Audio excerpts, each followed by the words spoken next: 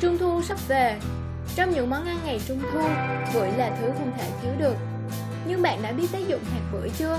Chúng tôi sẽ cung cấp cho bạn một thông tin quý báu. Thông thường, khi ăn bưởi, chúng ta có thói quen bỏ hạt đi.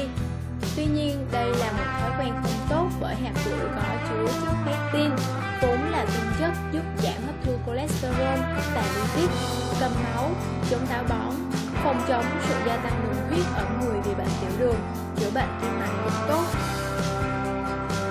Theo nghiên cứu của các nhà khoa học, pectin là một chất xơ có khả năng hòa tan trong nước. Vì thế, bạn có thể chiết xuất pectin từ hạt bưởi một cách dễ dàng. Hướng dẫn cách chiết xuất pectin từ hạt bưởi. Bước 1. Chọn những hạt bưởi không bị lép và lấy khoảng 20 hạt tươi.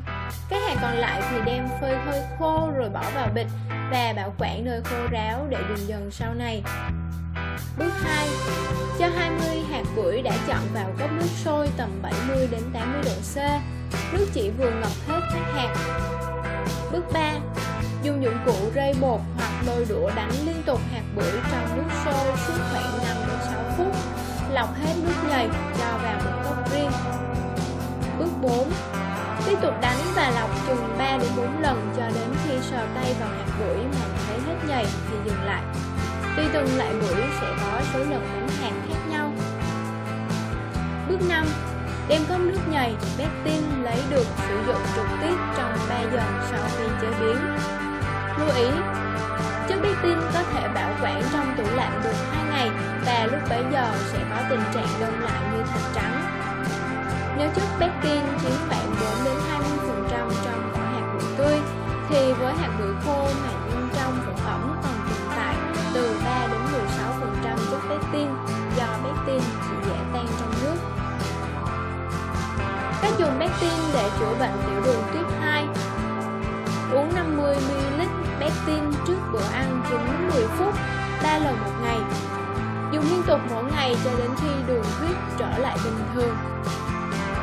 Cách dùng pectin để giảm béo. Uống 50ml pectin trước bữa ăn 9-10 phút 3 lần một ngày. Kiểm tra cân nặng sau 1 tuần.